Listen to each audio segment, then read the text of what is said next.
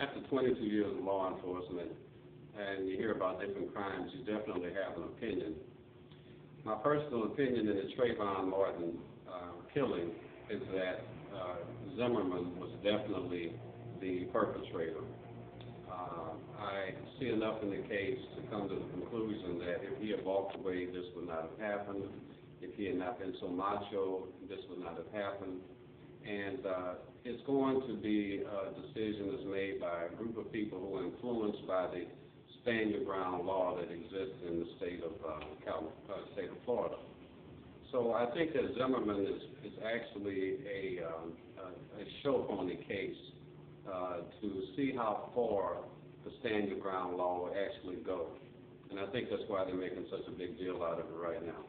In many cases, in many places, the way that the murder took place, Zimmerman would be pretty much cut and dried and guilty. So we'll see what happens.